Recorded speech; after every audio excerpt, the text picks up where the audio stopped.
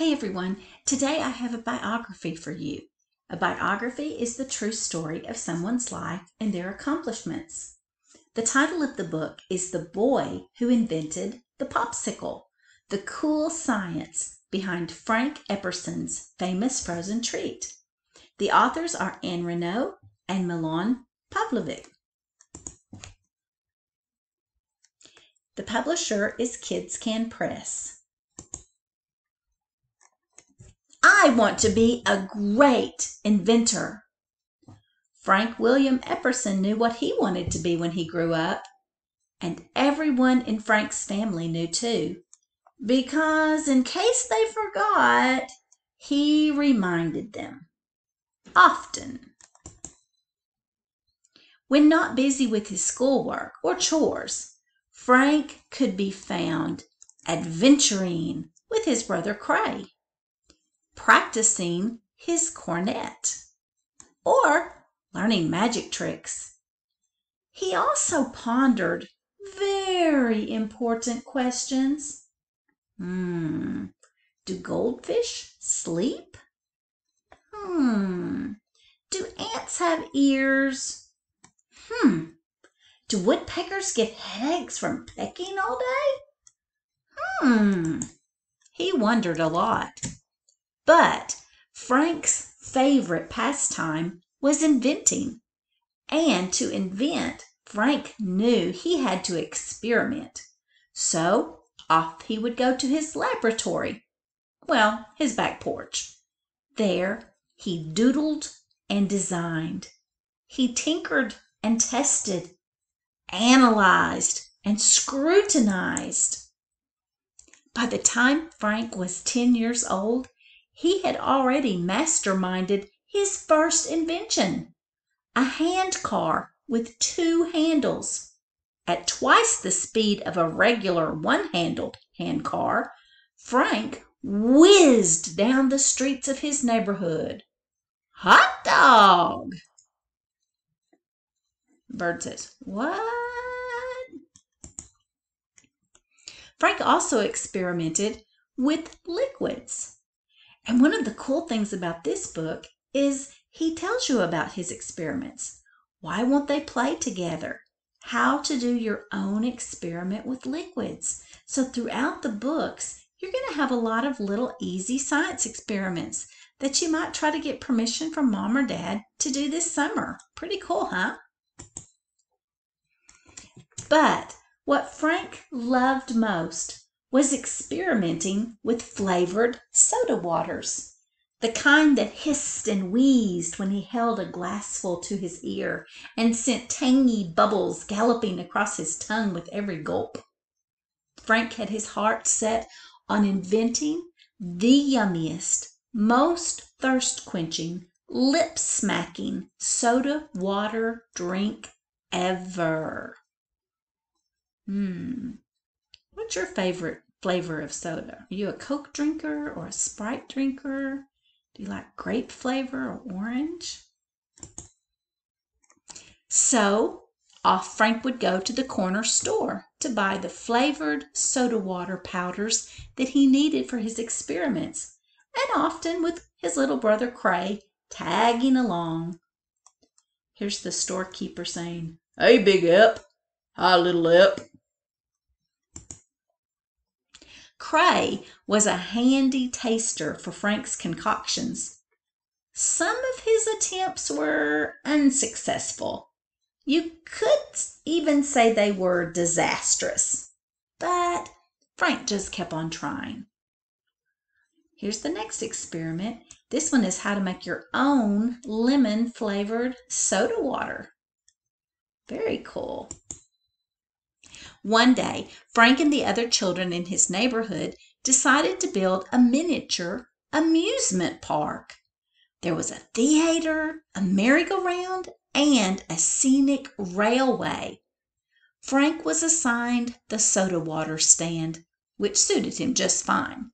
He could share his soda water creations with all his friends. Wow, that looks like fun, doesn't it? Wouldn't it be fun to create something like this in your backyard this summer? It kind of looks like a lemonade stand to me. It was also around this time that something peculiar happened. The temperature dipped, then plunged. This would not have been unusual had Frank lived in Moose Jaw, Saskatchewan, or Pocatello, Idaho, where it could be bitterly cold in winter. But he lived in San Francisco, California, where only rarely did the temperature drop below freezing. So Frank tried another experiment. He left a glass of his flavored soda water outside overnight.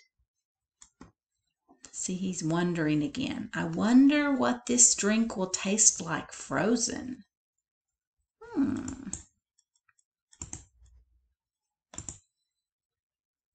When he woke the next morning, Frank ran to his back porch to discover his soda water had frozen solid. He could no longer sip it. He had to lick it like a lollipop. Hot dog! Frank had invented a frozen drink on a stick. As he grew older, Frank's invention did not melt from his memory.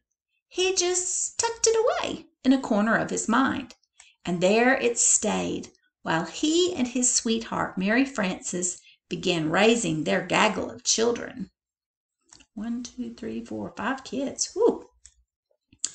But when Frank noticed more and more people eating chocolate-covered ice cream bars, off he went to his laboratory, now his garage, to experiment. He's wondering again, could I make money with my frozen drink invention? What if I used fruit juices? Frank found a way to make many of his drinks on a stick at the same time, with test tubes to mold them, with wooden sticks to hold them, and a cool way to freeze them. Hot dog! For Frank's drinks on a stick to freeze, they had to be cold, very cold, colder than 0% Celsius or 32 degrees Celsius. Okay, back up. For Frank's drinks on a stick to freeze, they had to be cold, very cold, colder than 0 degrees Celsius, which is 32 degrees Fahrenheit, which is the freezing point of water. Why? Because their ingredients, like sugar and flavoring, lowered their freezing point. So what did Frank do? He built a freezing box that held dozens of test tubes suspended in a mixture of crushed ice and salt. Frank knew that salt lowered the freezing point of water, and that salty water froze at a much lower temperature than plain tap water. The salt and ice mixture would be colder than 0 degrees Celsius or 32 degrees Fahrenheit. Wonder how he knew that. I bet he did some experiments. Maybe like this one, huh? Frank's drinks on a stick also had to freeze quickly. If they froze too slowly, the sugar and flavoring, which were heavier than water, just settled at the bottom of the test tubes, leaving just flavorless frozen water at the top. Frank wanted his treats to have the same tasty flavor throughout. The salt and crushed ice mixture surrounding the test tubes was so cold it froze the liquid inside the tubes in minutes. Whoa, he says, frozen already? Look here, here's another experiment. This one says how to make your own frozen treat in only 5 minutes. Wow, pretty cool, huh? Frank named his invention the Epsicle. Remember his last name was Epperson? He began selling it for a nickel at county fairs and beaches. In the evenings, his children helped him roll the nickels he had earned. Frank had a clever way to encourage shop owners to sell his frozen treats. For several weeks in a row, he sent one of his children into a store to buy an Epsicle. Each week, the shop owner had to tell a different child that Epsicles were not sold in his store. Frank would then visit the store himself and ask the shop owner to stock his treats. Of course, the owner agreed. He had had so many requests. Frank's children were always keen or eager to sample their father's confections. A confection is a sweet treat. And with all of them clamoring for their pop's tasty fabrications, in time, the name of Frank's invention changed to, all right, here's a hint. Pop, can we have a sickle? Orange is my favorite. Pop, can we have a sickle? Did you guess what he changed the name to? The popsicle. That's how it got its name. Well, at the very end of this book, if you'd like to hear more information about Frank Epperson and some of his other inventions, you can read about them right here. Plus, you can see some real-life pictures of him and some of his family members. There's also a little bibliography in the back that shows where the author got her information so that we know the facts are true, and some other books by the same author. Today in Seesaw, you are going to invent some new popsicle flavors for summer. I'll see you at Seesaw. Bye-bye.